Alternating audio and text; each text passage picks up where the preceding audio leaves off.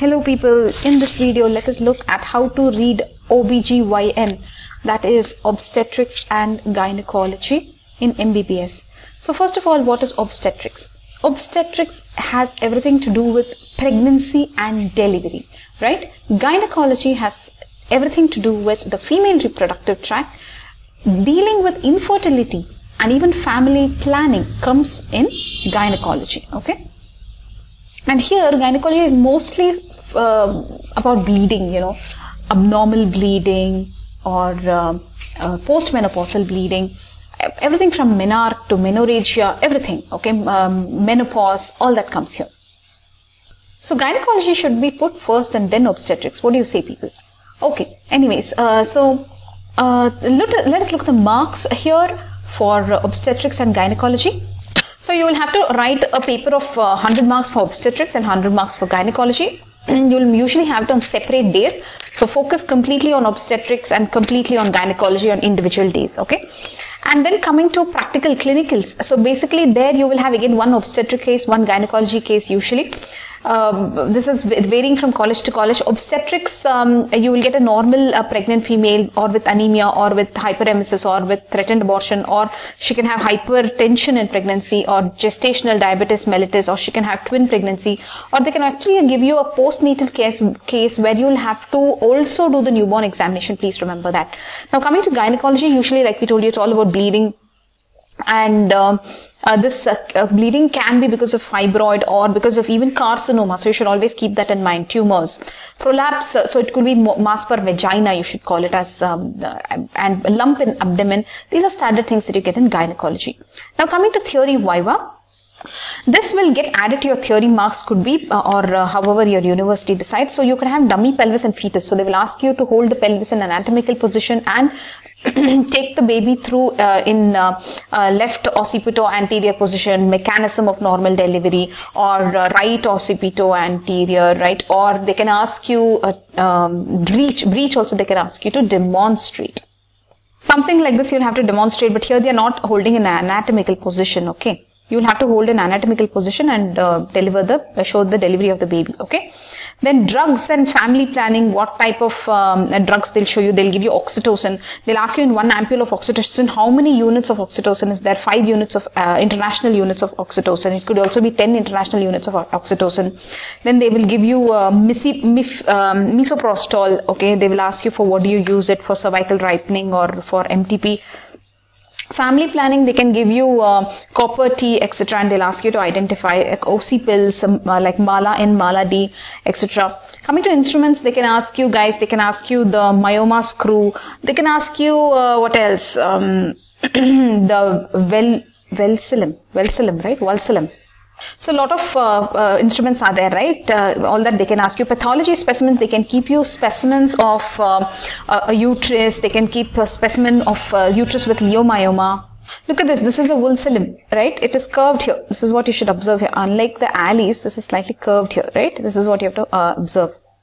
And then look at this intramural leiomyoma. So basically, they will ask you everything about it. This is a specimen of the uterus, something like that. You can say it is showing a growth here. Describe it, etc.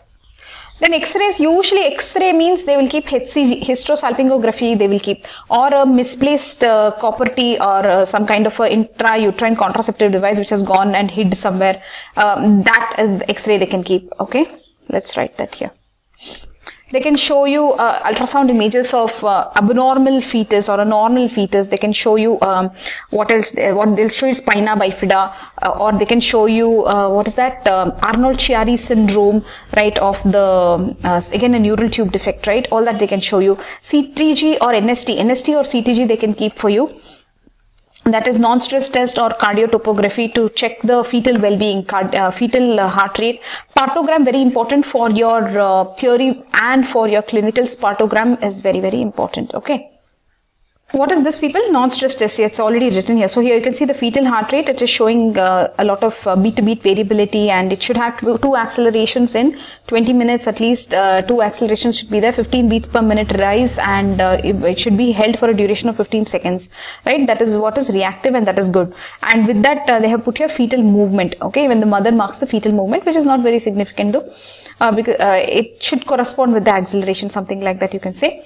This is non-stress test. When it is getting marked with, along with the uterine contractions, that is during the labor, that time it will be called as a CTG, cardiotopography. Okay.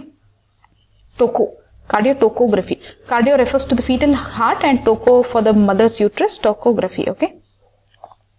What is this? Partogram. Very good. Partograph for labor progress, right? So there is an alert line, action line. So basically, let us say she's touching the alert line. What you should do before she reaches the action line, you should send her to a hospital that can manage. Okay, that is what is alert line, action line. What else you want to know here? Everything about the mother, baby, everything will be there here. Okay, the medicines given, her BP pulse, everything will be monitored here. Contractions, when they are coming, etc., etc., etc. So this is about your exam, what and all will be there. Now let's go to the books that you have to buy. Suggested is Datta for obstetrics. Along with that, buy your question bank from your university so that you will know the priority questions. For gynecology, again, Datta, again the, what am I saying guys? The question bank. Some people also refer this Shaw's Gynecology. It's up to you. Practical, clinical, the thing is you just keep the proformas, okay? Proformas will be how to take an obstetric proforma, how to take a gynecology proforma. Standard, it is okay, it is very simple, obstetrics and gynecology proforma. So you can, along with those proformas, you can use your Datta textbook. But the problem with carrying Datta textbook is there are two books. One is gynecology and one is obstetrics. You will not know whether that day you will get a case of obstetrics or gynecology. So if you just want to carry one book, then you have to buy one of these clinical books. That is what is you can say. But however, I bought this one and I didn't use it fully. But if you want, you can use it and tell us how it is. I felt that this book has very glossy pages. Very difficult to read the glossy pages. It reflects a lot of light. Anyways, then coming to very important here. Yeah, listen in class. That also we have to tell you, right? Yeah, listen in class. Attend clinics. Attend OTs. So what happens is they will tell you newer things, actually practically what they do in life, right? And in clinics now you will learn all the grips, pelvic grip, first pelvic grip, second pelvic grip, lateral grip, fundal height, how to do. You should use your left hand for fundal height. You know, after attending all the clinics also suddenly you'll start using right hand. Then go see in the OT how they do hysteroscopy, how they do laparoscopy, how do the ovaries look. Go and observe how they are doing dilatation and evacuation, dilatation, curettage, how they're putting clamps in hysterectomy. If it is an vaginal hysterectomy, where are the clamps? If it is an abdominal hysterectomy, where are the clamps? There is some Witherine or some hysterectomy, right? Learn what that Witherine, I think Werthian, what is that hysterectomy? It's this Wertheim's hysterectomy. Okay, just look at that. Then in labor room now you understand that is if they are inducing labor or how exactly they are doing it. Dinoprostol gel, that is PGE2, right? Why are they giving that? Why don't they give misoprostol? Then do they give misoprostol also? How much oxytocin for induction of labor, right? Then for PPH, how much oxytocin? For C-section, C-section, just see that when the baby is coming out, they will remove the retractor and then reintroduce the retractor. Then how do they put a phalansteal incision on the abdomen? How do they make the lower segment incision on the uterus? Why lower segment is better? Because the lower segment will not contract and relax unlike the upper segment. Then it will not burst. The uterus will not burst. Then layered suturing. How do you suture the uterus after a C-section? Right? And then remember when they ask you to assist, right? Usually they'll be asking you to retract. That's it. Okay. So just pay attention to that. Then what else? This is about it. Now let's move on, people. How's it going? Are you learning something about how to read obstetrics and gynecology? Okay.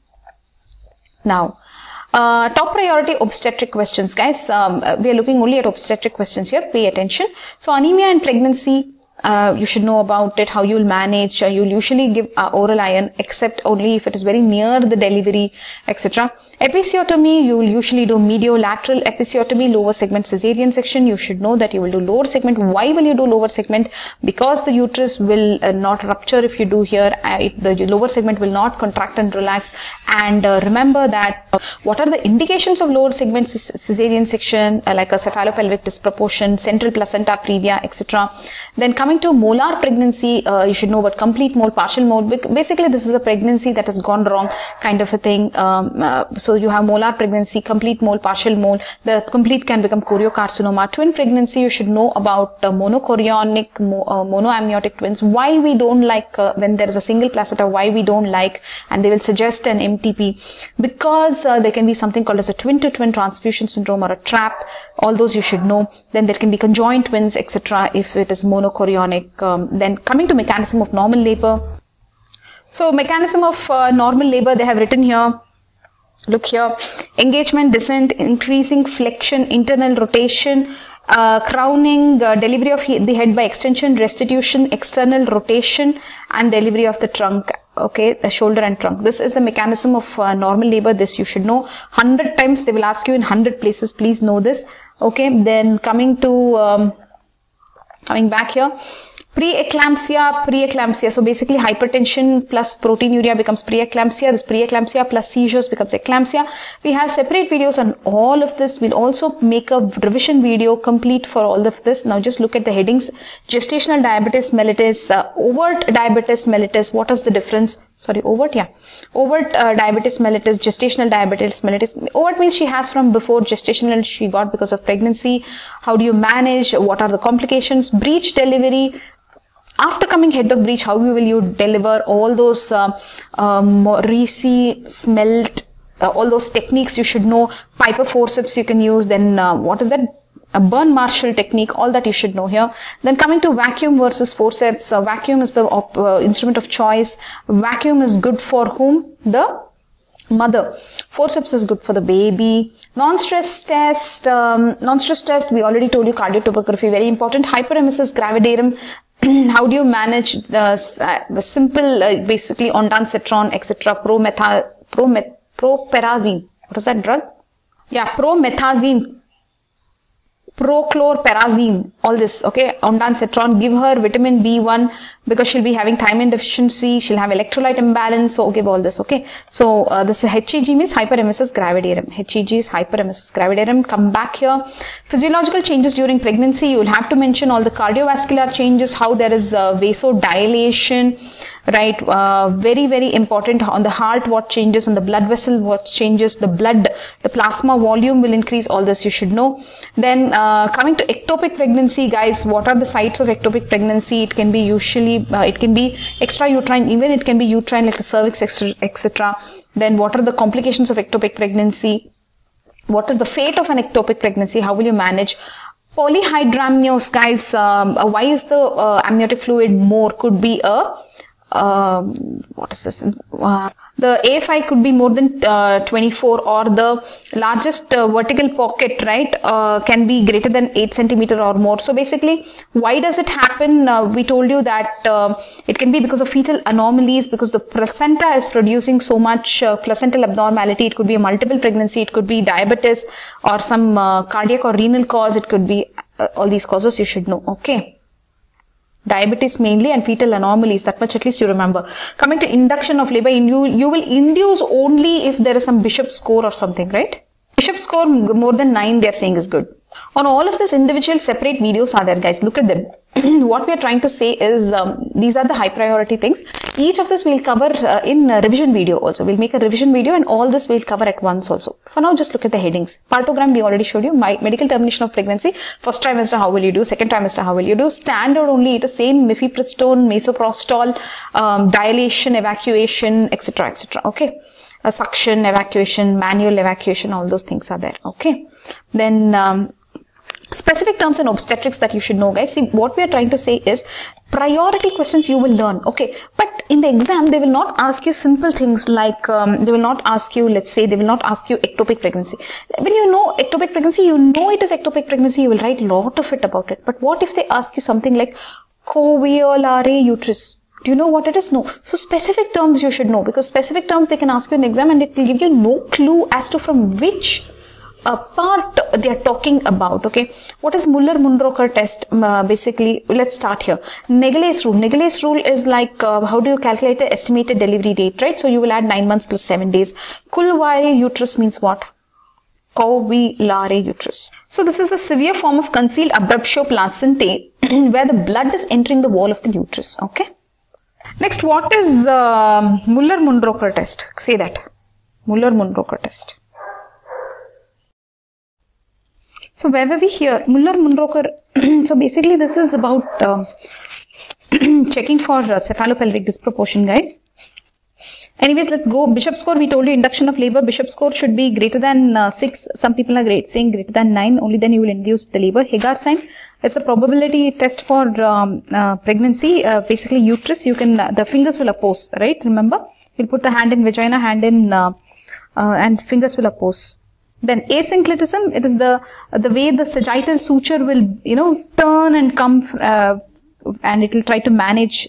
So some amount of asynclitism is good. Triple test is about triple marker test, quadruple marker test to find out whether the child has Down syndrome. Brand Andrew technique is about the controlled contraction, HELP, HE-LLP. This is about the hepatic enzymes, platelet, etc. Right? Basically in eclampsia. Then APLA is about antiphospholipid antibody syndrome. Then Bandy ring is about the constriction band. This is pathological. Mendelssohn syndrome. What is Mendelssohn syndrome? Aspiration, during surgery, if they aspirate the gastric content. Okay, that's Mendelssohn syndrome. So all these are specific terms. Guys, understand that we are just briefly looking at some high priority. Okay, briefly only we are looking at focus. We will make separate video about details of each of this so that you will be able to revise in the last minute. Okay. Now let us look at the high priority questions in gynecology. Bleeding, like we told you, gynecology. So from menarche to menorrhagia to menopause, everything. Okay. So postmenopausal bleed is very, very, very important question in gynecology. Why? Focus here. Why is this postmenopausal bleed a very, very high priority in the exam? Because postmenopausal bleed can indicate carcinoma. That's why. Okay, it can be cervical carcinoma, endometrial carcinoma. Endometritis is where the menstrual bleeding is occurring retrograde. It is going up. Instead of coming out of the uterus into the world, it is going backwards into the fallopian tube, etc. Pelvic inflammatory disease, chlamydia, all that you should know. AUB, DUB means what? Abnormal uterine bleeding, dysfunctional uterine bleeding, all your menorrhagia, metorrhagia, oligomenorrhea also. Even if it bleeds less, it's abnormal only. PCOS is polycystic ovarian syndrome, very important to know. Here what will happen in PCOS, guys? Come on, say PCOS. Polycystic ovarian syndrome. Yes, the person will have more androgens, hirsutism, they will have even diabetes they can develop later because of insulin resistance. Vaginal infection, guys, vaginal infection can be fungal or bacterial or trichomonas. In bacterial, you remember you have studied WIF test, Amsel's criteria, clue cells, etc. Okay, cervical cancer, very, very, very important. Pap smear, how will you do? Papa-Nichols tape, transition zone, very important to know the old squamocolumnar junction, new squamocolumnar junction, the stages of cervical cancer. Fibroid, very important, guys. Leiomyoma, are you focusing? Leiomyoma, very important. Intramural, submucosal, subserosal. Prolapse, the stages of prolapse, then procedentia, cystocele, rectocele, all that you should know. Semen analysis, they had asked this in the exam. Focus here. Semen analysis was asked in the exam. Very important to know in semen analysis, the pH, citrate. Then what else will be there? Zinc. So many things will be there. Please go and look at that. Dermoid cyst, again same, benign cystic teratoma. Teratoma it is. Remember that this will have teeth, hair, etc. in the ovary. Dysmenorrhea is pain. It can be spasmodic pain or congestive pain. Congestive will be pathological. Secondary amenorrhea will be that is she has got pregnant first time but she's not able to get pregnant now. This can be mainly because of what? Maybe she's already pregnant again. That is why she's having secondary amenorrhea. Or it could be what? It could be PCOS, it could be some pituitary cause, it could be thyroid cause. So many causes are there, you'll have to look at that, okay? Then coming to stress incontinence. Once a person delivers baby, she will be having urinary incontinence, okay? So you should find out how to fix all this, because when the way after a pregnancy or what will happen, it gets funnel shaped or something, it gets pushed. Right? So the abdominal pressure, instead of closing the sphincter, it will not be able to close the sphincter. So she'll be peeing a little when she coughs or sneezes. That is stress incontinence. Fothergill operation, when will you do? This comes, Fothergill operation and all comes when you're talking about what? Focus, guys, are you listening? That cervical amputation when elongated cervix, okay? Then risk for choriocarcinoma, this they'll ask you 1,000 times, they will ask you this question in your viva. Risk for choriocarcinoma. When is there high risk for choriocarcinoma? This and all you have to know. If it is the HCG level, HCG level is greater than 1 lakh, if the lady's age is greater than 40, like this, some other criteria is there, okay, remember that. Remember, mostly complete mole can become choriocarcinoma, okay. So these are the priority questions in gynecology, okay. Did you understand? Now let's move on to specific terms in gynecology. RU 486 is what? Mifepristone. VIF test, we just now told you, bacterial vaginosis. Mittelschmerz, ovular pain. So when she ovulates, she'll have this pain. Nobody will write this ovular pain and give you clue. They will just tell you Mittelschmerz pain. Then what is it? Then you say ovulation pain. Metropathia hemorrhagica is that your DUB, okay, dysfunctional uterine bleeding in perimenopausal women. Asherman syndrome is about the synechiae, isn't it? Uterine synechiae. So this can cause amenorrhea again, okay, because sometimes people will do dilatation and curettage or some things which causes synechiae, adhesions, okay. Asherman syndrome. Fern spin bucket test, they'll just tell you this. That means from where are they talking about? Yeah, they're talking about ovulation. That mucus, cervical mucus pattern, very good. Turner syndrome, do you know where it will come? Yes, it is about chromosome abnormality. She'll have only one X chromosome. So you should know the features of Turner syndrome, okay. Now we are done with looking at high priority list, okay. Now let us continue. Common terms, tips and tricks. You should spray your paper with all these words. You should always try to rule out pregnancy when she comes with amenorrhea. OC pills can solve many problems, okay? But OC pills obviously will have their own side effects. However, to regulate cycles and all, they will use OC pills. If she wants family, then you usually try to save the ovaries and the uterus, etc. If she doesn't want to get pregnant, then you can, whenever there is some problem in a woman who has completed her family in post-40, etc., they usually suggest hysterectomy, and many examiners hate this word hysterectomy. Don't use the word hysterectomy. They will say, what is this? Is the only solution to everything on earth hysterectomy. So some people exactly hate it, and you can see so much of hysterectomy being done that you yourself also will comment like that. Okay. Then drawing diagrams is very, very, very important. People focus here. Drawing diagrams. How difficult is it, right, to draw one diagram like this with placenta and umbilical cord and one fetus and one cervix here, and everything you can write about your threatened abortion. How will the os will be closed? In inevitable abortion, os will be open. Then just indicate whatever you want to indicate, you can indicate here, right? So obstetrics, you draw this diagram. And for gynecology, this diagram. How difficult is this diagram? Say, such an easy diagram. You can get so many marks just by drawing diagrams. And you can make the examiner's life a little more colorful, because he has to only read. He'll get bored. Okay. Now, this is the end of our presentation. So you will see a lot of people asking for male child, especially in India. You can see patients talking to each other, asking for male child, and advising the other patient why she should have a male child, etc. is very, very sad. Parents are the first problem for a daughter, and homes are the most dangerous places for daughters. So I request you to please give your home to your daughter and not son. Even after her marriage, please give the place to the daughter. This and then what else? One thing that gynecology says is the best method of family planning once a family is complete. If you want to sterilize, it's not tubectomy, it is vasectomy. Very simple outpatient procedure. So please choose vasectomy and be proud to be the person who is doing the family planning. If a woman has if the woman has the responsibility to give birth, let the responsibility of not giving birth be on the man. Bye bye.